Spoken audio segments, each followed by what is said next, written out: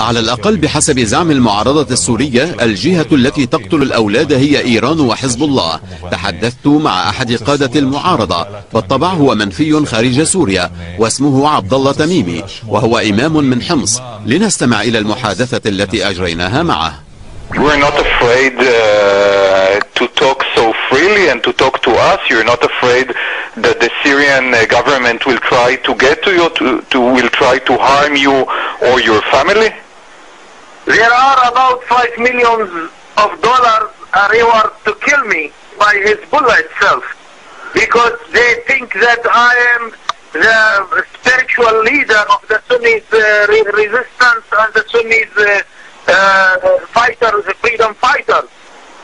Now, every Syrian man, every Sunni Syrian man, looking at Israel, and this is the reality. Israel, it is not our real enemy, and it's never been our real enemy. That's the media of the regime, just to make an excuse to take all the rights of the Syrian people by the name of the war against Israel and liberating Palestine.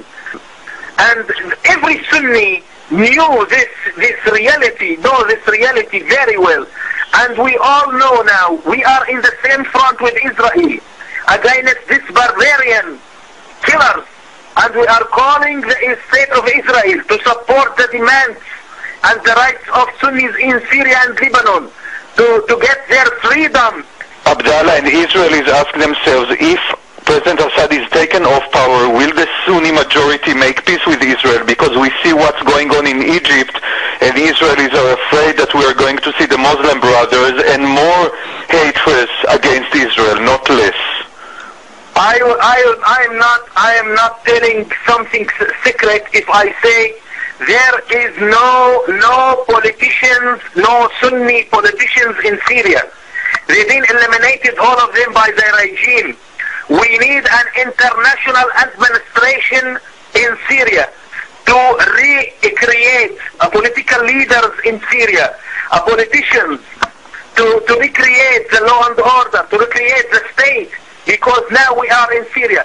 We have no state, no politicians, nothing but the Iranian militias and their agenda for killing and more killing.